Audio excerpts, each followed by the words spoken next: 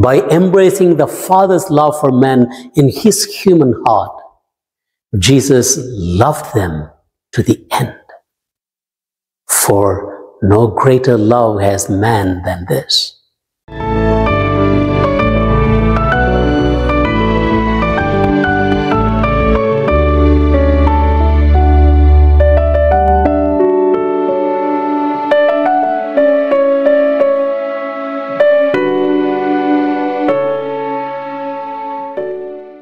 May the peace and joy of Christ be with you today. Love one another as I have loved you. We have once again the great theme of love. St. John Chrysostom says, if love is spread all over, the infinite goodness would be born out of it. We know the whole scripture is about love. The creation is about love. God's first promise of the Savior in the book of Genesis, chapter 3, verse 15, which is also known as the Proto-Evangelium, the first gospel, is about love. Calling Noah to prepare the ark to save the humanity, even when God was thinking of washing out the whole humanity because of their sin, is about love. Calling Moses and sending him to Egypt to redeem the Israelites from the slavery of Egypt to the promised land, the freedom of the promised land, is about love. And down through the centuries, God sending prophets in different times to call the people to life and love is about love. And finally, sending his own Son, the best and the most beloved, his only begotten Son, into the world to save humanity, is about love. And so John the Evangelist says, God so loved the world that he gave his only begotten Son that all may be saved. It's all about love. And we know all those things that Jesus said and did and taught are all explanations and reflections of love.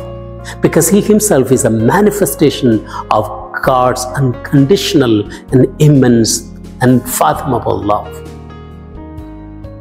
And Jesus showed his unconditional love on the cross. And he showed this is the true love. This is how you would love. And the previous night, Jesus told his disciples about love. And that's what we heard today. And Jesus says, love one another as I have loved you.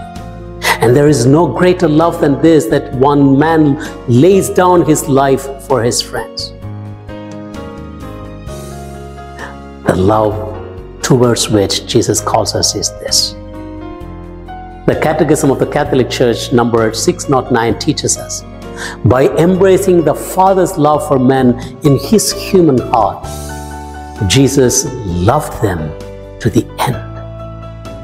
For no greater love has man than this, to lay down one's life for his friends.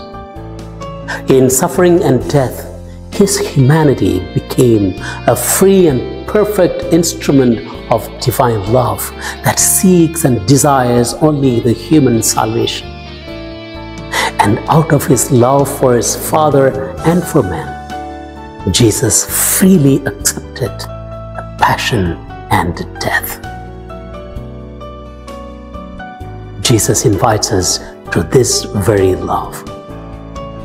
And this love is to give and to forgive unconditionally, to accept and understand without judgment and without prejudice. And it is a commitment and sacrifice one endures for the other without counting the cost whatsoever. And today Jesus also tells us, it is not you who chose me, but I chose you. Jesus chooses each of us today to love like him. Jesus calls us today to look around us, to look into our family, to look into our community and our neighborhood, our society, to look around the streets that we walk, we will know how to practice the commandment of love that Jesus gives us. Love one another as I have loved you. May the divine love of Christ redeem us. Amen.